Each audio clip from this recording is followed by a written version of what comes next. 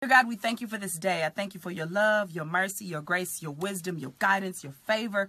Lord Jesus, I thank you that this will be an awesome day, that my mind will be in the right place. My heart will be in the right place. I will not get frustrated. I will not take things or people personal, Lord Jesus. I thank you for the tests that come to make me strong. I thank you, God, that the issues that I see will come to teach me what not to do, Lord God, that I won't get swallowed up in pettiness and issues. I love my family. I love myself. I love what I do. I'll be appreciative of everything I have, and I'll give your name all the glory, honor, and praise. In Jesus' name, amen. Trust that when they come to their parents, that they can talk to you and you'll give them good advice and not laugh at them and not tell everybody.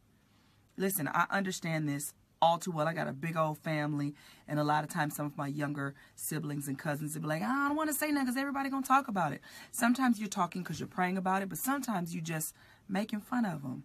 And sometimes you just insulting them, and that ain't cool. Come on, parents. Let's show integrity and dignity. Let's teach our children that they can share stuff with us, and we'll hold it in our heart. And we'll give them the best advice that we can. And even if we don't, sometimes you don't have an answer. Because some of the stuff the kids dealing with these days, we ain't never seen before. So you have to give them as best you can advice and love, and they should feel safe. And they should feel protected when they come talk to you. Not that you're going to put it on blast and post it on Facebook and tell the church. And guard your children. Love your children. Your children should be in a safe place when they come to you. They should know that I can